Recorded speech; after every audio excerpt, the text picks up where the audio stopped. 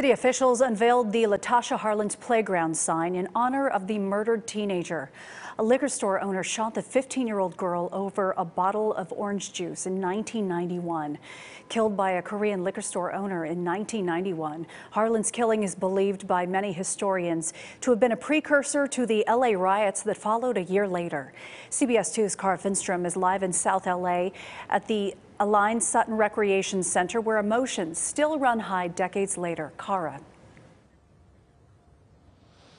Good morning, Suzanne. During a period of time when we've all really refocused on the value of each life, Latasha Harlins' family says they take great comfort in this, a playground that now bears her name. Her grandma tells us she loved coming here to play. Children still play here, and this tribute couldn't be more fitting. This is my commandment, that you love one another, and everything, and bring unity for all peoples. Today, the grandmother and brother of Latasha Harlins clutched one another as the new playground sign at this South LA park was unveiled.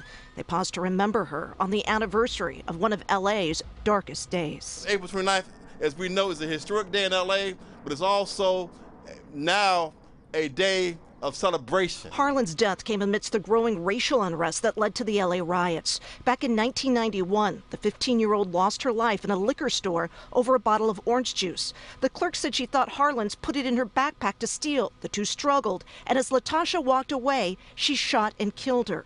Investigators later said Latasha died with the dollars to buy it clutched in her hand.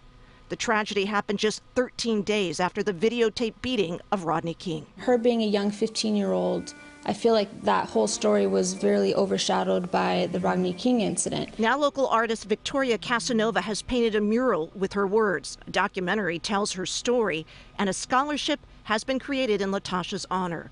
Her family hopes others will look up and be inspired by the 15-year-old who said she wanted to help those who actually need it. Create more love.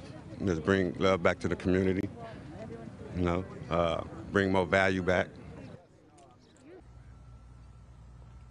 And Suzanne, as her grandmother put it this morning, what a legacy.